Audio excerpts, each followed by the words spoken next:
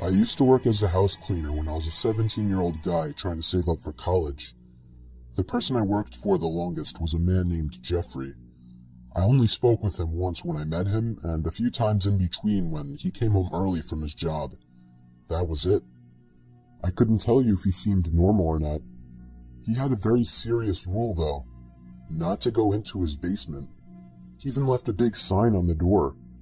The curiosity ate away at me, but I did my best not to sneak any peeks. So one day, while I was dusting the furniture in his room, I just got a little snoopy and started going through his drawers. Don't ask me why. In his bigger drawers, there was just a bunch of clothing. I started going through the smaller drawers and found things like cameras, batteries, photo albums, and various knickknacks. Same thing in the middle drawer, but in the bottom one, I found a small wooden box sitting perfectly in the corner.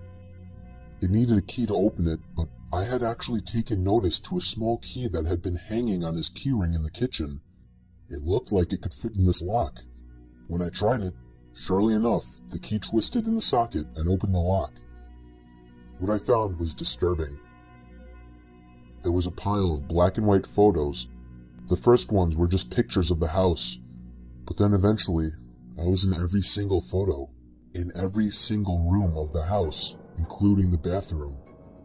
The most disturbing picture was a colored one that stood out from the rest. It was taken from outside one of the windows, aimed to me when I was in the kitchen. I put the pictures back in the box, except for a select few to use as possible evidence for something that I feared might happen. I locked it back up and put it in the drawer. I left everything else in the bedroom as is. I was about to leave the house and never return when I passed the basement door. Now that I wasn't coming back, I figured I should check out the basement so that the curiosity wouldn't forever eat away at me. I stepped inside and flicked the lights on. The air down there smelled really bad, like rotting animals. There were weird posters on the walls, a lot of erotic ones. I was shocked to even see some with boys and girls that looked under 18. There were 2 doors leading to either rooms or closets. I didn't go into them, but the horrid smell was the worst by those 2 doors. I finally realized there was a buzzing sound whenever I moved. I noticed in the corner there was a ceiling camera pointing right at me, but after noticing it, it seemed to stop moving completely. That was my cue to get out of that house. I drove home to safety. Jeffrey tried calling me one time after this. I didn't pick up. He didn't leave a message. I'm glad I never gave him my address. I was getting off from work at Stop and Shop after doing the midnight shift. When me and the only other guy working at the time went to our cars, a black pickup truck pulled up next to us. There was a man and woman inside. They looked like dirty hillbilly rednecks. The guy had a mustache and a beard, with a cap on and a cigarette hanging out of his mouth. The woman had dirty-looking hair. Then again, her whole face looked dirty. When they stopped in front of us, blocking our path, the guy sitting inside asked us if we have any spare change for gas. My coworker dug through his pockets and dropped 2 quarters in the man's hand. I handed him $1 in hopes that he would just drive off. The guy looked at the money in his hand, then looked back at us. "I'm gonna need more than that," he said. We apologized and told him that that's all we had. "Bullshit," he said. I could see my coworker was getting just as nervous as I was. The woman in the passenger seat had a devilish-looking smile on her face. I walked around their car and speed-walked to my car, as did my coworker. I could see the man was spinning his pickup truck around. I turned the car on and immediately put it in drive and sped out of the parking lot. They seemed to be following me at first, but I eventually lost them. I pulled into a gas station and texted my coworker to make sure he was alright. He texted back saying he was fine. I wish it ended there, but a pair of headlights entered the gas station. It was the pickup truck. I got back in my car. He tried to block me by pulling up in front of me. The woman in the car pulled a gun and started to lower the window. I yanked it in reverse right out of the parking lot. My back window cracked as it was hit by a bullet. I somehow managed to lose them once more and make it home alive. I found 2 more bullet marks on my car. It's so scary to think how close I was to dying. And for what? Unfortunately, there are so many messed up people in this world. Me and Andrew, my half-sister's cousin, were 18 years old at the time. We decided to go exploring in the abandoned asylum in our town. It was way past dark, there were no cars on the road, so it was probably after midnight. Andrew drove. We both brought our video cameras in hopes to catch some interesting footage. YouTube was only 2 or 3 years old at the time, and exploring abandoned places was a pretty big thing for YouTube videos back then, so we thought it would be cool. We had to crawl under a hole in the fence that someone else had cut. We both brought along flashlights, of course. We got in through one of the broken windows. There were a few planks on the floor by the window that had once been planked up against the window to prevent anyone from entering. We began our search, both flashlights on, along with Andrew's camera, which had night vision capabilities.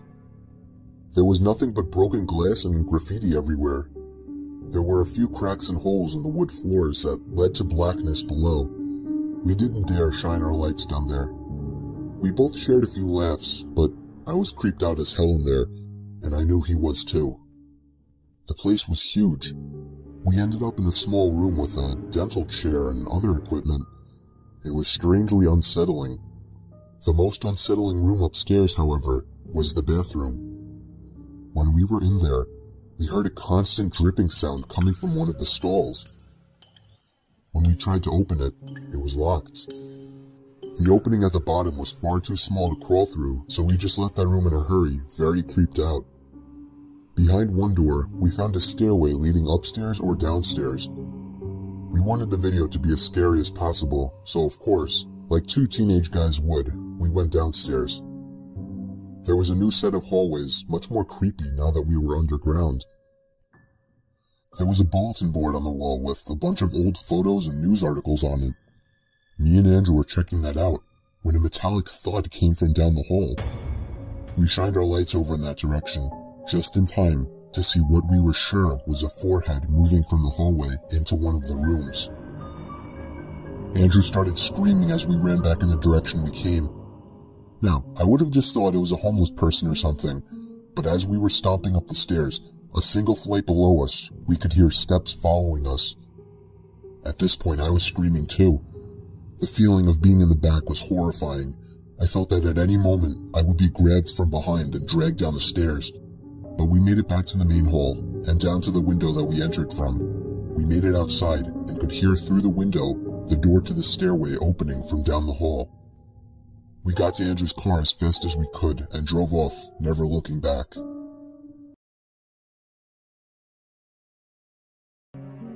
We were a young couple that had just moved into a new house. We had a bedroom on the first floor. The house had an upstairs, a middle floor, and a den, no basement. At night, we started hearing strange noises coming from below us. I checked under the bed, nothing was there. The sound seemed to be coming from beneath the floor, but the house didn't have a basement, so it didn't make sense. We started to notice things were different in the morning, like certain doors were opened that we were sure had been shut the previous night. My wife's closet door always seemed to be open. We made sure to shut all the windows one night just to make sure it wasn't some kind of draft.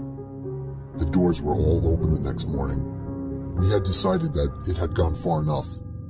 The next night, we both stayed up, listening and waiting.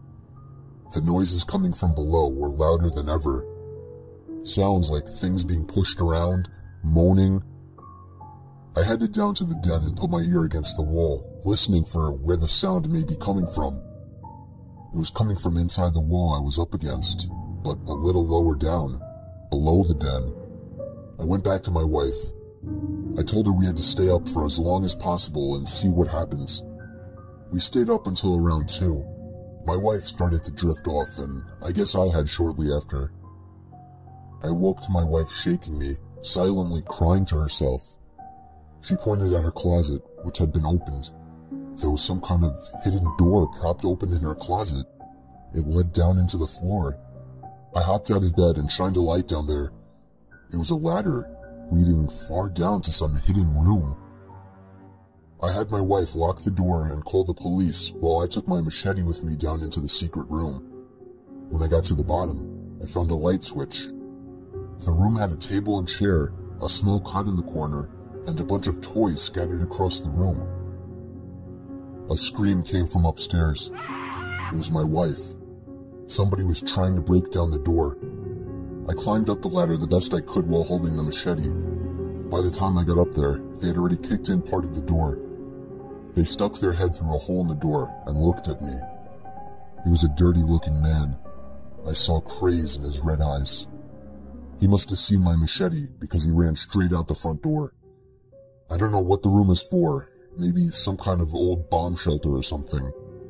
But I don't know who the hell that man was, how the hell he got down there, and how long he's been down there.